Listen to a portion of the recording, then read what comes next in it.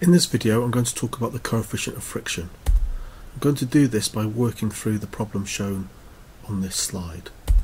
So first of all, we've got a block on a surface and we can work out the weight of that block using m times g. M was given as 12 kilograms in the question and g was given as 9.81 meters per second squared. Multiplying those together we get 118 newtons.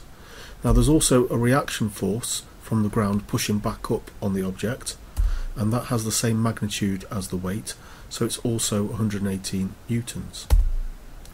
Now if we start to apply a force to the object and push it in one direction, then friction will resist that in the other direction, and that's because it was placed on a rough surface, and we were told that the coefficient of friction was 0.450, and we can use this now to work out what that frictional force will be, what the maximum frictional force will be as the object is being pushed. So the coefficient of friction equals F divided by R, so R being the reaction force, F being the maximum frictional force before the object starts to move.